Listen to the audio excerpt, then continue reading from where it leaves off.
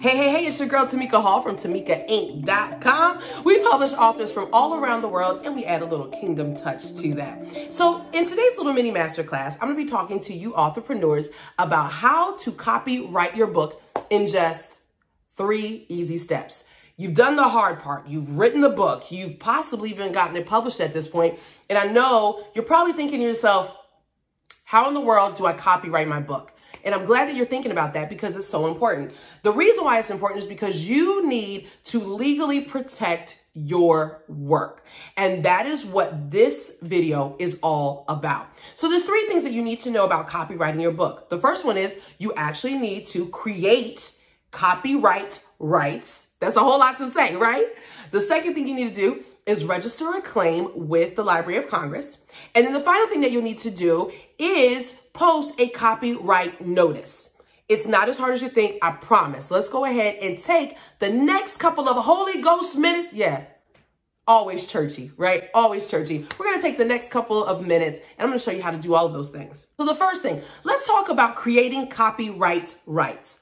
This is the beautiful thing. You've already done it. You wrote the book. The moment that you started writing your manuscript, whether it was on pen, paper, on a chicken wing, on the paper plate, in your computer, your laptop, whatever it is, you actually created copyright rights. That's your work. You own the rights to that. Now, this is what I want you to understand. A lot of people will say, well, as long as you mail your manuscript to yourself in a sealed envelope and you never open it, that is sufficient for copyright. It's not. It's not. You mailing yourself something in an envelope is not going to necessarily hold up in court the same way that literally registering a claim with the Library of Congress would do. So that is what we're doing. So the first thing, you've already created the copyright rights. The second thing that you need to do is register a claim. It's going to take you about 15 minutes to do it, but let's go ahead and we're going to jump right into it right now. Okay, so let's get started on registering your literary work. Yay! So the first thing you're going to do is go to copyright.gov. Okay, you'll go to copyright.gov and we're going to click on register a copyright, because this is what makes everything legal. Remember, you're going to log into the electronic copy office. Well, once you get to this space, you're either going to log in with your information or you are going to select that you're a new user down here if you've never done it before. I am a user, so I'm going to go ahead and just log into my account. If you already had any open cases or works, all of that stuff would be listed right here. But for what we're about to do, we're about to register a brand new work. So we're going to click standard application. There are a bunch of different application types that you can work on, such as photographs and different things like that. But primarily, most of us will be filing under a standard application. This page right here is going to let you know, it's going to give you information on how to apply, the fee, and how to either upload or mail in everything. If you're ready to start the application process, you'll just go up here, click Start Registration. So this is where we get down to the nitty-gritty. We're going to be doing 3 different things. We're going to fill out all the forms. We're going to pay the fee, and it's $55 if you're choosing to submit your work online, or $85 if you're going to mail it in. I would say go ahead and do it online because ultimately it ends up being a faster process for you. And then the final thing is going to be how we submit our work. So let's get started. Our type of work.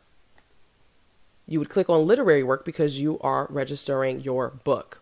Okay. You'll confirm that it is a literary work and then you'll continue. Next, we're going to actually submit our titles. So you would click new title, and you would be able to fill in all the information about your title. The next thing that you see is a tab for publication and completion. This is where you'll let them know whether or not it has been published or, if you're still working on it. Next, you will be explaining who all of the authors are. Perhaps it's just you. So if it's just you, you will submit your information. If you have multiple authors that share the copyright, then everybody will go on that book or go on this particular form.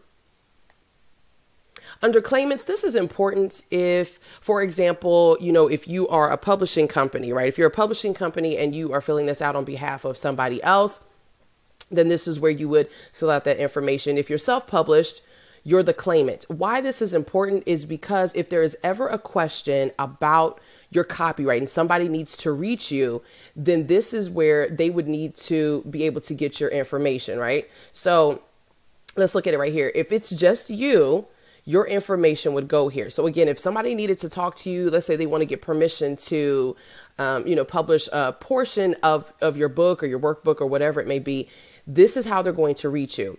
If there's an organization that is responsible for speaking on, the author's behalf, then that's where either the Copyright Office would connect or whomever it needs to connect with them. Next, you have limitation of claim. I'm not 100% well versed in this, but this is if you are, if the work has been previously registered somewhere, then this is where you would need to submit information. So for example, if you've received copyright permission to publish somebody's artwork or what have you, this would go here. But again, I'm not 100% very well versed on this. I've never had to do this because I've only ever registered my own work. Rights and permission. So once again, this is who would somebody need to connect with regarding the rights and the different permissions. So again, this might be the same information that you listed under claimants, but that is what this is for. This is for correspondent. Who would the Copyright Office need to talk to regarding this application? So if it's you, here it goes. If it's an organization, for example, if you're the publishing company and you fill this out, then perhaps it's going to be you that needs to submit this information. But this is if the Copyright Office needs to connect with you. This is where the office needs to know, who do we mail the actual certificate to? So even if you're submitting online, you will be receiving a certificate. And so they need to know, where is it going to go? Is it going to go to an individual, or is it going to go to, an organization or what have you? This is special handling. This is actually an expedited service for the Copyright Office. I've never been able to file anything special. So this is another area where I'm not 100% sure of. And typically I just skip right past it because it never applies to me. Certification. This is where you would certify that you are the author, and the name of the certifying individual, which is most likely you. Then you would review all of your submission information and you would then submit that. So now that you've registered for your claim, we're going to go to the third and final thing that you need to do to make sure that everything is in order for the copyright of your book. Now, this actually might already be posted inside of your book, especially if the book has already been published, and that is posting a copyright notice. Now, in order for you to have an official copyright notice, you need to have at least 3 things. You need to have the C that's in the bubble. That wasn't working, but you get it. You need to have that C that's inside of the circle. And then you also need to have the original year of copyright. So if you copyrighted your year in 2020, you need to put 2020 there. And then you need to have the name of the author. Who owns the copyright? That is who needs to be listed on the copyright page. That same person is the person that should be actually listed on the cover of the book as well.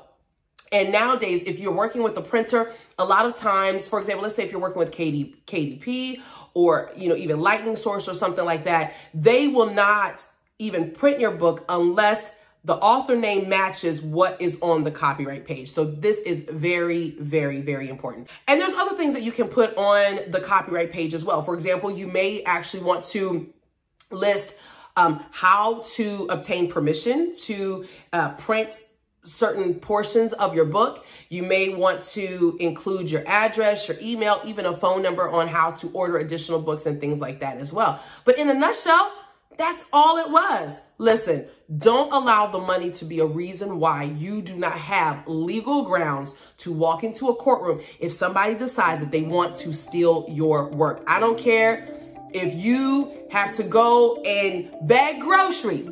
Baby, get your copyright. I love you. Remember, you were created to make God famous. Have a blessed day.